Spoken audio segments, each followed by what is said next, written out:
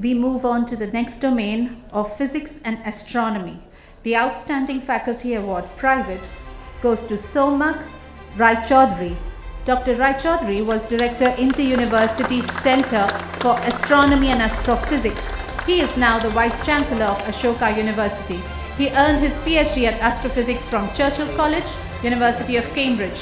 He was the Dean of the Faculty of Physical and Mathematical Sciences and Head Department of Physics, Presidency University, Kolkata, Faculty School of Physics and Astronomy.